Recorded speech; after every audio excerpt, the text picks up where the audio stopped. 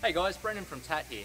Today I just want to show you how to diagnose an ABS sensor, and I'll show you the difference between using a scope and using a multimeter, because they are both doable, but you will get different results.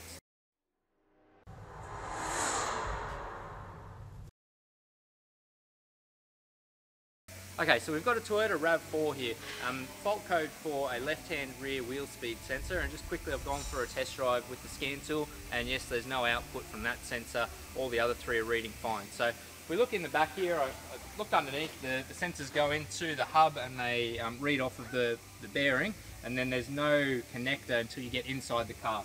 So when we pull the back apart, these are our two connectors. So we've got left-hand rear wheel speed sensor and right-hand rear wheel speed sensor. This is our guy that we're suspecting is at fault, but I'll show you how we can test it, compare it to even a known good one, and that'll give us a confirmation. So firstly, if we take a look over at the scope that I've got set up here, I've got it on where I'll usually start. So I've got 1 second per division. That gives us 10 seconds across the screen. You can see it's very slow, and I've put 20 volts there to start, so we've got 20 volts on the screen. We just want to see what we've got on this circuit, because being an active wheel speed sensor, there's going to be a voltage supplied from the ABS module, and then it's going to go through the sensor. It will basically manipulate it, and then it travels back to the module.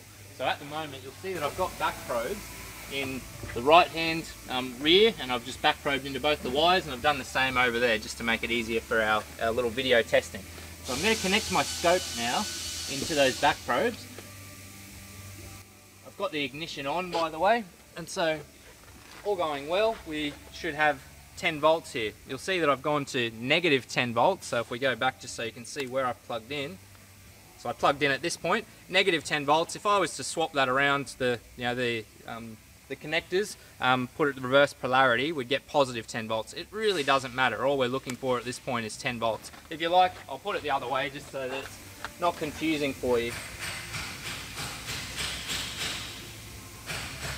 So we're back in now, and I mean, if we go back, you'll see where I've unplugged, plugged back in, we've got reverse polarity, so that's fine. That's our first test. We want to make sure on this case we've got 10 volts by the look of it. There's 8 volts, there's 12 volts, so 10 right in the middle. The system can use whatever it wants, but that's good that we've got that. I'm just going to quickly go and spin the wheel, so I'll get Frank to focus on the screen here. And when I spin the wheel, so we should have some output on that sensor. We can see here, and if I wanted to, I could go into great detail with that, where I could zoom right in and we would start to interrogate if the bearing had any failures in it, right? So we could see all these little spots here. If we saw one that looked a bit odd, we could zoom right in and we can say, okay, look, you've got a problem in the magnet and the bearing. This looks fine to me. To show you what it'll look like on a multimeter, I'm going to disconnect the scope and I'm going to plug the multimeter into those same connectors. So I'll get Frank around here to focus on the multimeter. Got it just there, so right now we're on DC.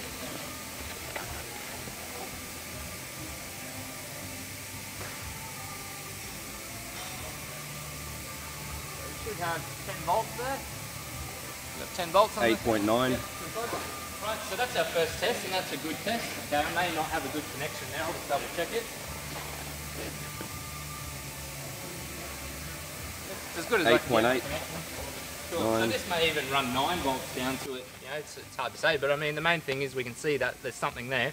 Then when I spin the wheel, you see we're getting a very slight change, you know, but you could not tell me if that's got something wrong with a magnet or anything. There we go, we're getting to our 9 there, so I'd say I just don't have a great connection. I reckon it should be 10 volts.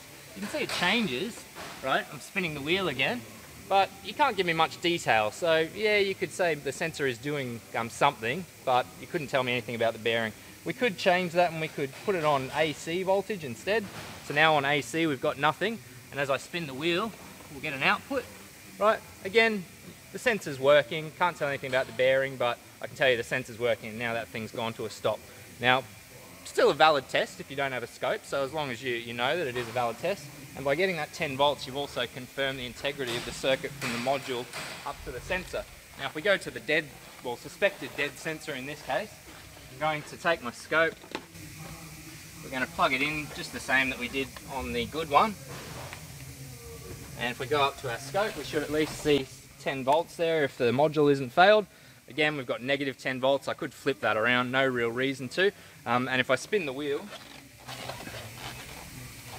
not an iota. So that's with the wheel spinning, so nothing happening. So because I've back probed in, I can see the 10 volts coming from the module. I'm going through the module to get back. You know, I've got my 2 wires there, and so it's come down from the module, gone across that, and I'm using the earth in the module, so I know that those 2 wires and the module are good. It's got to be the sensor that's bad, right? The other option would be if I did this test and I did not see that 10 volts there, then we're heading backwards. You know, we've either got a break in the wire before the sensor, or quite commonly we can have a module that doesn't output voltage. So I've had several cases where you would work back, I would back probe directly into the module. If I still don't have my 10 volts, make sure you clear the code, cycle the ignition, because some of them won't give you your voltage until they're happy that they don't have a code set, so make sure you do that and check that it doesn't come straight back. Give the module a bit of a tap, you know, give it a wiggle, heat it up, and you might see it coming in and out. That's a bad module, right? But in this case, pretty slam dunk, we've got a bad sensor, and as you can see, you can test it with a multimeter, but a scope's definitely the right tool for the job.